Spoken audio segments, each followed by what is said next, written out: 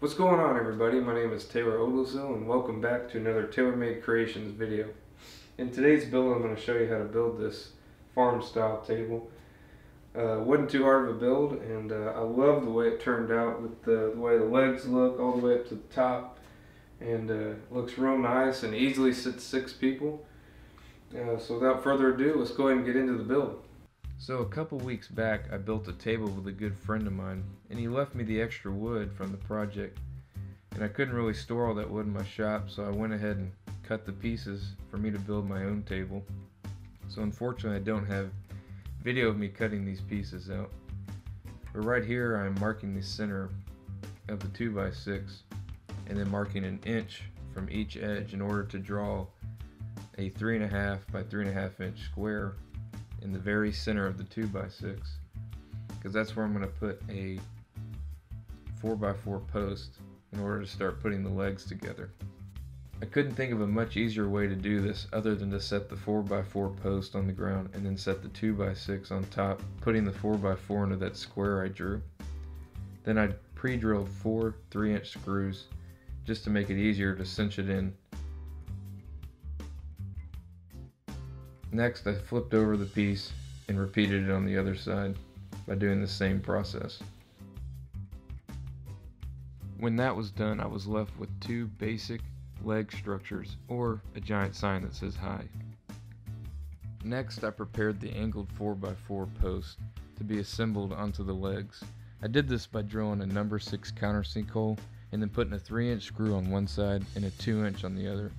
I did this in order, when I connect the 4x4 post to the leg mount, that I wanted the 2-inch screw to go to the 2x6 so it wouldn't penetrate to the bottom, and the 3-inch could go into the 4x4 post in the center of the leg.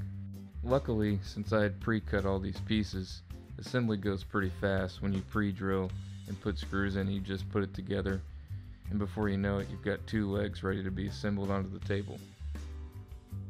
I followed up the leg assembly with filling the holes with wood putty. I went ahead and did this now so it could be drying while I assembled the tabletop, and then be ready for sanding when it comes time for staying. Next, I cut 2 2x4s to the correct length in order to connect each leg to each other and to hold the weight of the table. I connected these 2x4s to the legs by drilling 2 pocket holes on each side, and then to get the correct spacing on where I wanted them connected to the legs, I marked 5 inches from each outer edge. When working by yourself, you always have to be creative on ways to assemble things by using clamps or various items around the shop. So I used a spare 2x4 and clamp here to build a little shelf in order to set the 2x4 on so I can cinch it in place. In order to improve the look of the table as well as the structure, I went with a 4x4 post to span between each leg. I also used the same method of mounting it as I did the 2x4s. To attach the 4x4 post to the legs, I started off by drilling a 3/16 hole at an angle towards the center of the post on the other side. I did this in order to prevent any cracking when I screwed in the big bolts. The bolts I decided to go with were Ledger Lock structural wood screws. They're 5 inches long, they have a great aesthetic appeal, and they hold the structure very well, and I'll have a link to them in the description below. Now that the table frame was complete, I could start working on the tabletop. I started off by ripping all the 2x6s to be 5 inches wide. I did this by ripping 0.25 inches off each edge, because when the wood comes from the factory or the sawmill, they have rounded edges, and if you put those together for a tabletop, you're going to have little gaps in the table, and that's where food and salt will begin to collect. In order to prevent that, you can rip the outer edge off to get you a nice clean corner, so when you connect it you have a nice clean tabletop. Afterwards, I was left with 9 5-inch wide 2x6s and enough shims to last me a lifetime. Next, I began laying out all the 2x6s and getting them in the correct order I wanted to put them together. This part's really important because you want to make sure that you alternate grain up versus grain down. If you put the tabletop together with all the grain facing up or all the grain facing down, it'll begin to bow over time.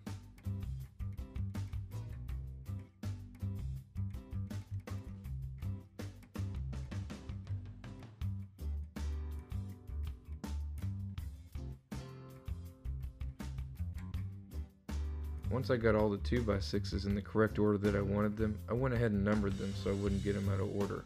Instead of cutting all the 2x6s down to the correct size and then connecting them together, I like to connect the boards together and then cut them to the size I need. So here I'm marking 3 inches from the edge, and that's just the general area of where I'm going to use my circular saw to cut them down to the right size.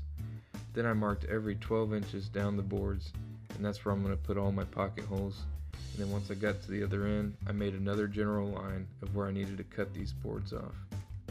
Once I had marked every 12 inches on the boards, I was able to start drilling my pocket holes in order to start putting these boards together.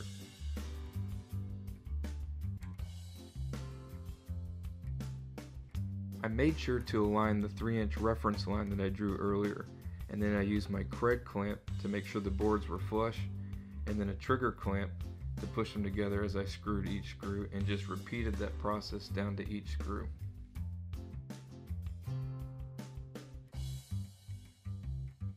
Once I attached all of the 2x6s together with the pocket screws, I was able to take out my Bora straight edge guide and run my circular saw along the guide. I tell you, it sure does make your ends cut a lot straighter if you use a straight edge guide when using a circular saw. Once I'd cut each end of the tabletop, it was now ready to put on the header board. So I went over to the miter saw and cut 2 header boards to the correct length.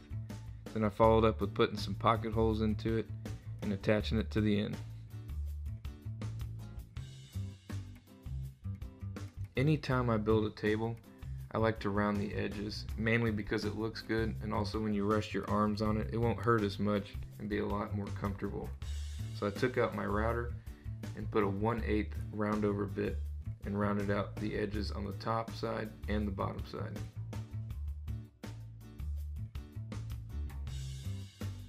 Now that the assembly of the table was complete, I could now sand and get it ready for stain. So I started off with an 80 grit sandpaper on the top of the table and the legs, and then finished off with a 220 grit to make it real nice and smooth and ready to accept stain. It was finally time to start staining the table, so I went with a Minwax dark walnut finish. This is probably my favorite stain, which I use the most because I really like the way it looks. And also, when I apply the stain, I like to use these little foam pads that I pick up from Home Depot. They work really well, they hold a lot of stain, so I'll put a link to them in the description below. Most of the time on any project, you're going to encounter small cracks where you need to get stain in there, where you can't really fit your rag. So a quick tip I always give is to get a Q-tip, soak it up with stain, and just dab it into the crack. So my favorite part finally arrived, and that's when I finally get to apply that dark walnut finish to the tabletop. It's really cool to see my hard work pay off and watch that table transform into my finished product. So let's just sit back and watch.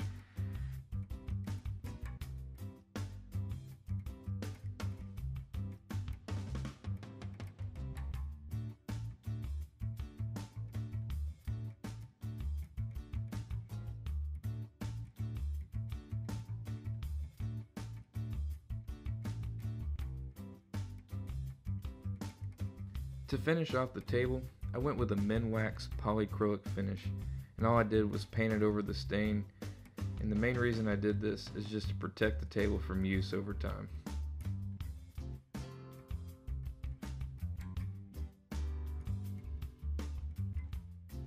The very last step was to connect the tabletop to the legs, so I went with 4 L brackets that I used in the inside corner of those top 2x4s, and that's just mainly to give it a nice secure fit, and when you need to move it around from room to room or move to another house, you can disconnect it very easily and transport it. I really hope you guys enjoyed this build. It was a pretty simple project, and if you aren't already subscribed, go ahead and hit that subscribe button. I try to put out videos as regularly as I can. Also, if you're interested in purchasing plans for this, just leave me a comment below. And also, if you like the tools I'm using and materials and you want to get some of your own, I'll leave links to those in the description below. Other than that, thanks for watching, and until next time.